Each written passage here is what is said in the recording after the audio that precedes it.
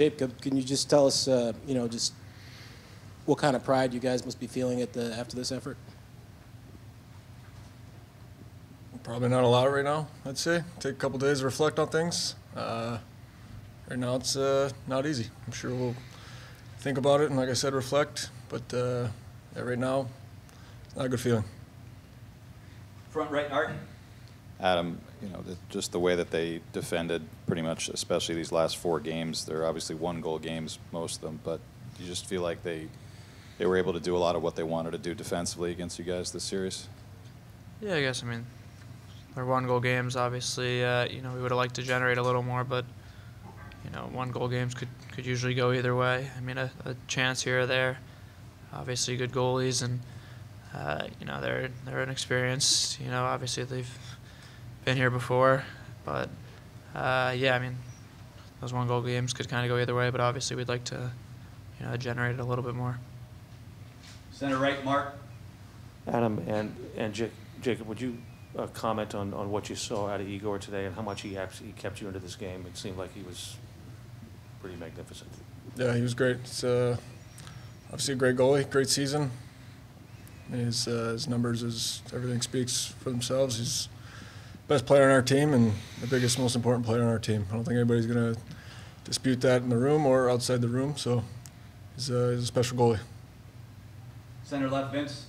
For either one of you guys, when Frank scores that goal late, do you guys start to get the feeling like we've had these comebacks before?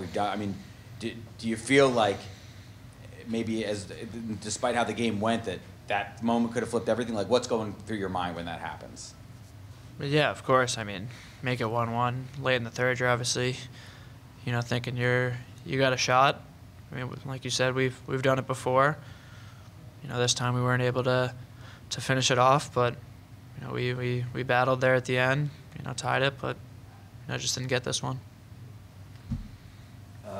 Center left. Adam, obviously there's a lot of disappointment after this, but with this team just being so young, I know it could be tough in the moment, but what can you personally take away from this run?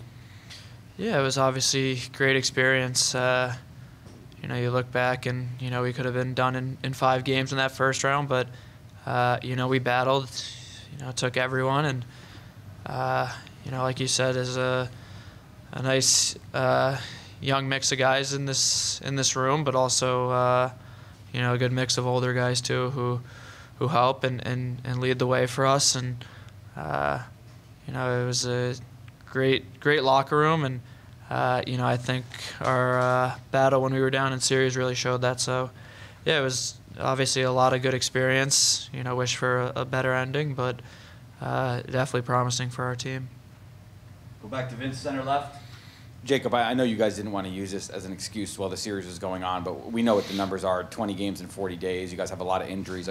Did fatigue set in? Did it feel like more of a slog the deeper you guys went?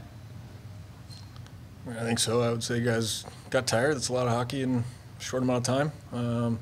It's hard physical hockey, too. A lot of guys with some courageous efforts, playing through some injuries, and putting it on the line. So, yeah, guys are feeling it, I'd say.